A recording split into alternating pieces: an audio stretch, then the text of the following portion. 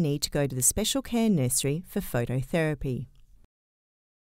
Phototherapy is where the baby is placed naked except for a nappy, with a protective mask over the eyes under a bright white or bluish coloured light. It is a very safe way of delivering light that breaks down the bilirubin in the skin, allowing it to be processed by the liver and then excreted by the body in the urine and bowel actions. Most babies only require 24 to 48 hours of phototherapy. Fluids are still very important, and feeds may be increased to help infants pass the bilirubin in their stools and to prevent dehydration secondary to the warming effects of phototherapy.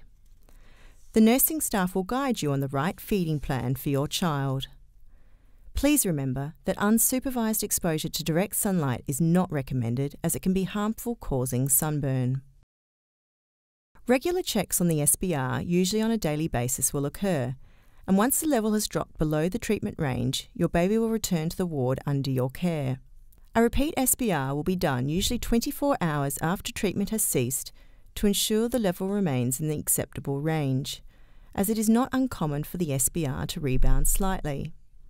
Over the next few days, the jaundice should start to resolve and slowly disappear.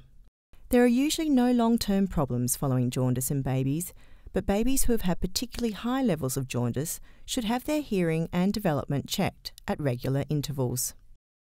There are other less common causes of jaundice which won't be discussed in detail today, but please remember it is very important to contact your doctor or local hospital if any of the following occur. Jaundice appears within the first 24 hours of life. Jaundice doesn't start to fade after a week. Jaundice persists even after 14 days of life. Baby is not feeding well or not gaining weight. Baby's urine becomes dark yellow in colour. The stools of the baby are pale or clay coloured. Baby appears lethargic, irritable or sick, or has a fever greater than 37.8 degrees Celsius.